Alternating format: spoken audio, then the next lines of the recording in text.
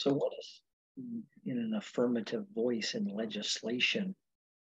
The California legislature, and like a number of states, has taken the approach of trying to amend existing statutes to reflect an affirmative or the active voice rather than the negative voice in legislation and obviously in our statutes. As a result of this, the Office of Legislative Counsel is slowly but surely, methodically changing the statutes to reflect speaking in the active voice. So, what are some examples of these technical changes to statutes that are being made? Well, current law says nothing in this section shall be construed to limit the rights of employees. They're changing it to say this section does not limit the rights of employees. Another example, nothing in this chapter shall authorize something. And instead they say, this chapter does not authorize.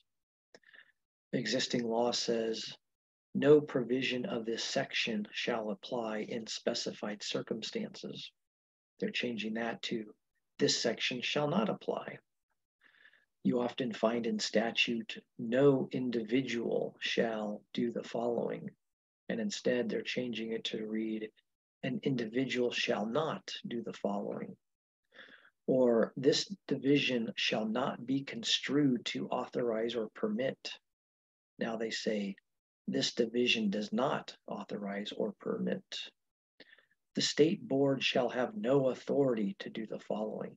They change it to be, the state board does not have the authority. No person shall be subjected to discrimination in this state.